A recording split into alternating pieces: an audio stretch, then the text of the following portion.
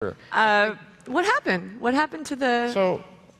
So for me, that picture is a lot like the picture of Michael Douglas with the giant cell phone that everyone thinks is funny, but at the time, like that was the state of the art. And I think what it says to me is that's how quickly technology is changing.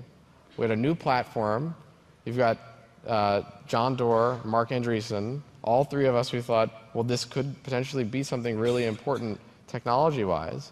And it's hard to see ahead even a year now. And especially if you're wearing something on your when face, you're wearing something that blocks your vision, it's harder.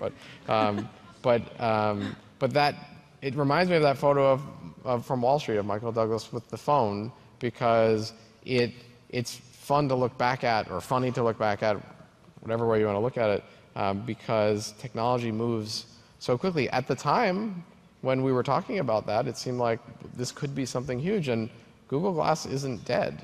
They're still working heads down on the product, and I think it's best for Tony to talk about the future of Tony Fadell, who's leading it now, to talk about the future of it.